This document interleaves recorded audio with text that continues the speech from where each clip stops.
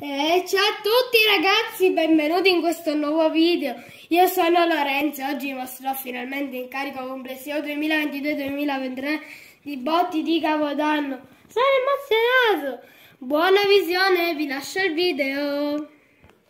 E oggi finalmente riaprirò questo pacco. Aspetta. Oh ragazzi, io ormai ho questa ossessione, perché devo cantare sempre queste canzoncine pazze? Vabbè, innanzitutto cominciamo a metterli tutti. Oh, aspetta che si stanno spaccando qua tutte cose, ok. Perfetto, prima che li rompo perché già sti... Bene ragazzi, guardate che sono belli tutti qua messi in una grandissima e bella esposizione.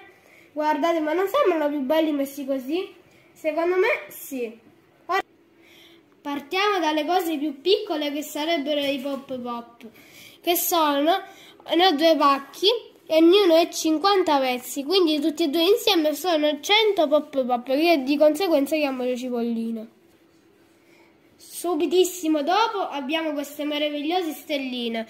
Ho delle candele magiche grandi, che di queste ne ho solo 5. E poi questi qua sono pacchi nuovi, mi sembra. Sì, sono pacchi nuovi che li ho comprati poco fa. Ora guardate che belle, sembrano messe in esposizione le nostre fantastiche libellule, che sono l'ultimo articolo, che non sono fontane e sono bellissime. Ormai queste qua le conoscete, in tutti i carichi ci sono.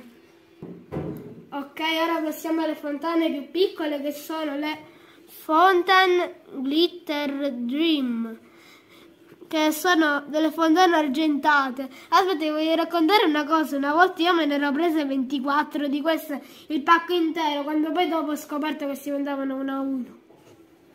Questi non so ancora se accendono perché ce ne do una vita, che sono i conetti piccoli, i mini conetti oserei dire, che sono della Faisals, non sono della Borgonovo. Poi qua abbiamo il conetto della Borgonovo, che pure questo ho comprato poco fa, e ne ho due, infatti qua ce n'è pure un altro. Li abbiamo messi così. Ok ragazzi, poi abbiamo le fontane butterfly verdi e gialle. Queste qua già le ho da parecchi anni, infatti ho solo queste due perché queste non le ho trovate purtroppo. Poi abbiamo ben 4 fontane sole, che queste qua, se devo dire la verità, è la prima volta che le piglio, infatti poi vorrei vedere pure come sono, e sono queste qua. Dall'apparenza mi sembrano bellissime comunque. Sono... di che marca sono? Sono di pirotecnica castellana, ho letto. Questi invece sono le Jasmine e ne ho ben 3. Poi qua c'è pure la miccia che fuoriesce. Aspetta. Pure qua c'è in tutta la miccia fuoriesce. E sono molto belle, della Borgonovo, ovviamente pure questa. Le riposiamo al suo posto.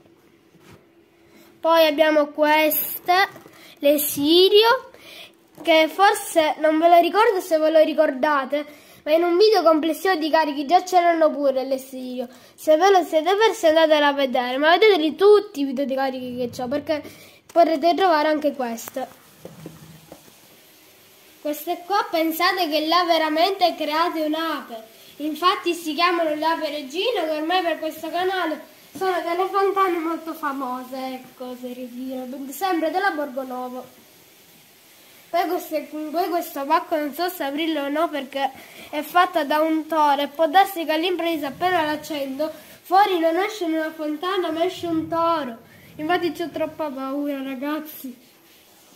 Queste appena sono entrate nel negozio e le ho viste, sono impazzito, le ho viste su un altro video su YouTube, la fontana Nettuno multicolor che fa tutti gli scoppietti, credetemi, è super mega spettacolare.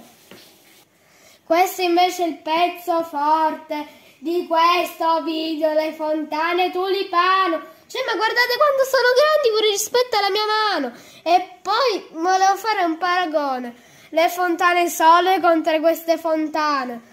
È come se io praticamente faccio un paragone con uno bambino di 3 anni, questo c'ha 50 anni, questo c'ha solo 5 anni. Bellissimi.